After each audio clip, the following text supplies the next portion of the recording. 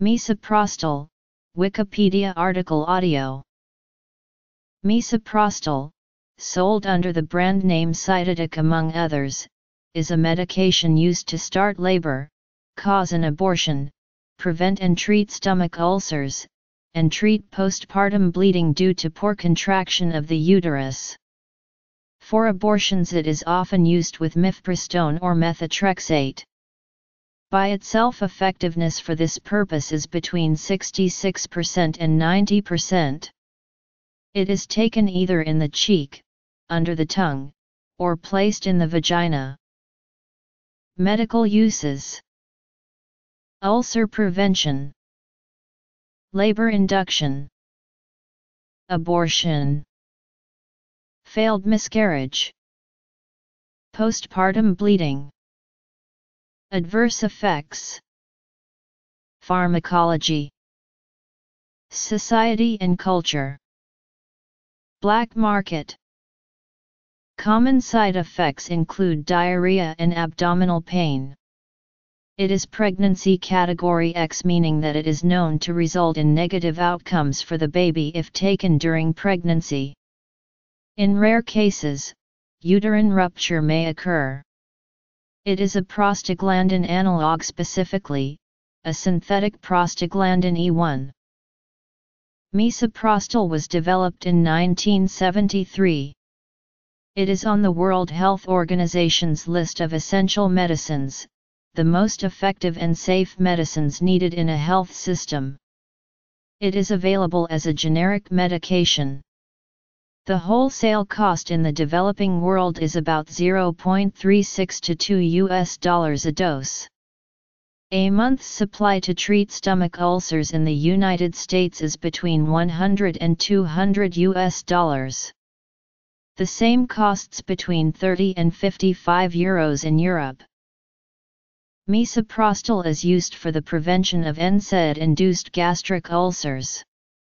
It acts upon gastric parietal cells, inhibiting the secretion of gastric acid by G-protein-coupled receptor-mediated inhibition of adenylate cyclase, which leads to decreased intracellular cyclic AMP levels and decreased proton pump activity at the apical surface of the parietal cell.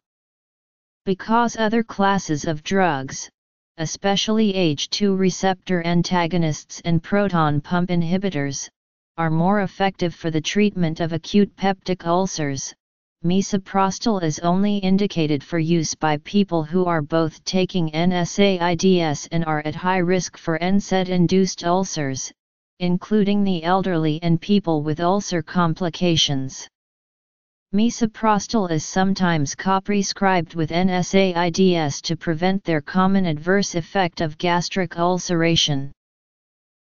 However, even in the treatment of NSAID-induced ulcers, omeprazole proved to be at least as effective as misoprostol, but was significantly better tolerated, so misoprostol should not be considered a first-line treatment.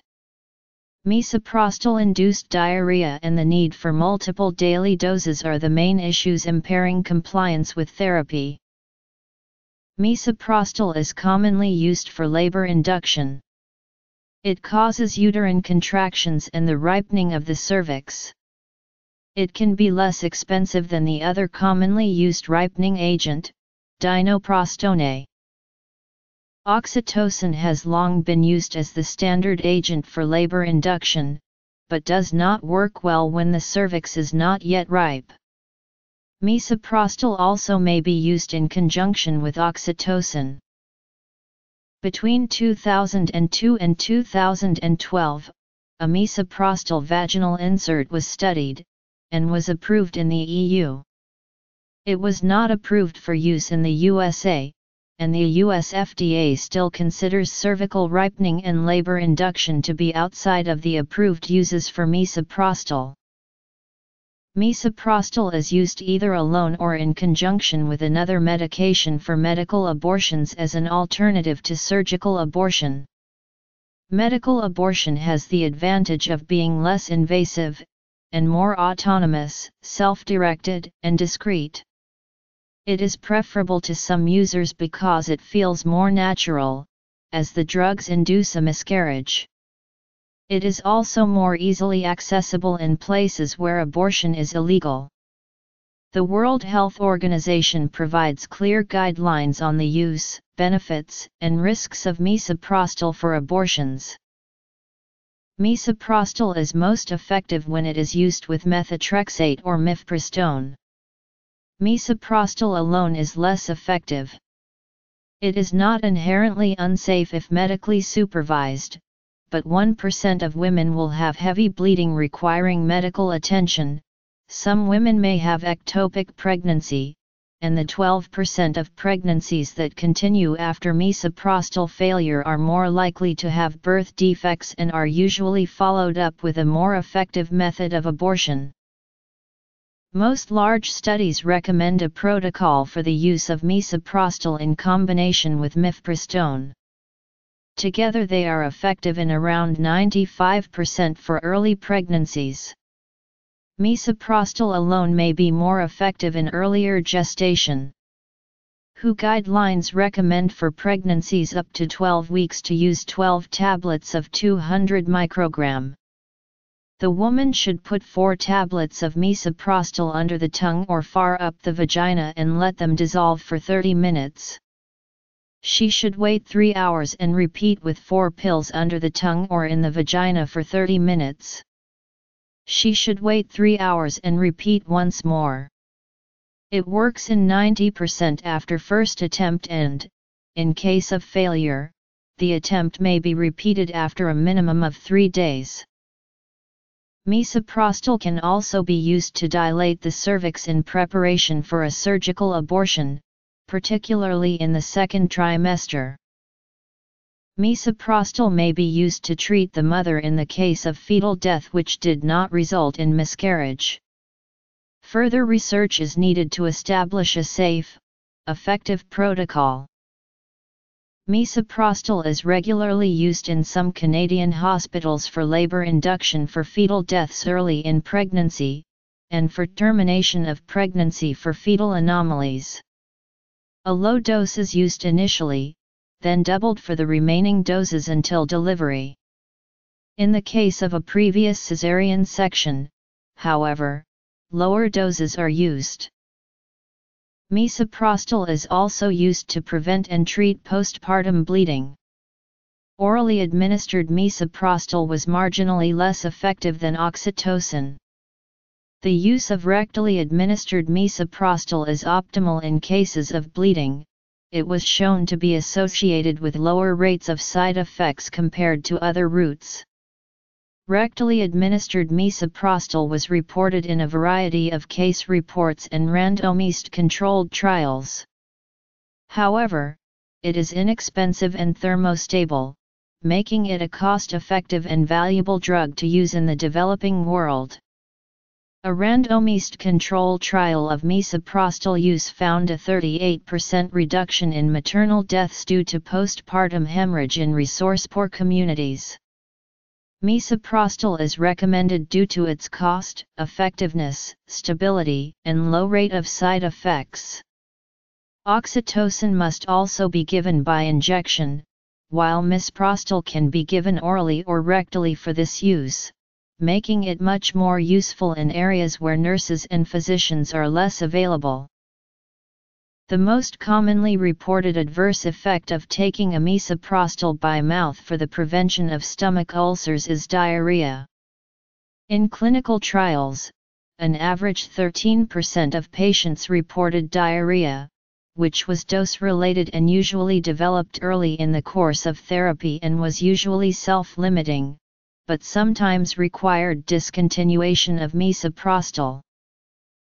The next most commonly reported adverse effects of taking misoprostol by mouth for the prevention of gastric ulcers are abdominal pain, nausea, flatulence, headache, dyspepsia, vomiting, and constipation, but none of these adverse effects occurred more often than when taking placebos.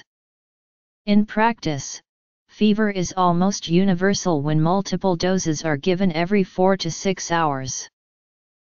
Misoprostol should not be taken by pregnant women with wanted pregnancies to reduce the risk of NSAID-induced gastric ulcers because it increases uterine tone and contractions in pregnancy, which may cause partial or complete abortions, and because its use in pregnancy has been associated with birth defects.